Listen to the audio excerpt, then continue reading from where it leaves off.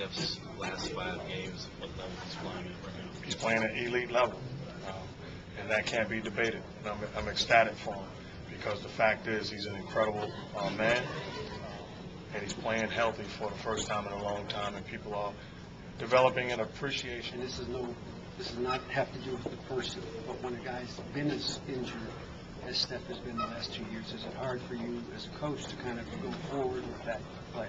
Not at all. The reason why is because it was always a freak injury. It wasn't something where people looked at from the outside and said, oh, there he goes again, stepping on a guy's foot or something like that. It was always a freak injury. And the guy always wanted to come back early because he's that type of player and that type of person. I think over the course of the summer, for the first time in a long time, he got healthy. And he's having an incredible year. Is there anything beyond health for reasons that Steph's played this year? No. I'm not going to say coaching. No, it's flat out his talent level. I watched him as a young kid. I watched him in college, and I knew he'd be, a big-time, legit talent. And it's great to see him healthy because he certainly is doing that.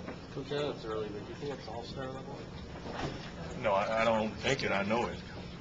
I've seen the best in the league, and there's some awfully good point guards in this league. But when you look at his body of work and what the fashion that he's leading this basketball team, it certainly is.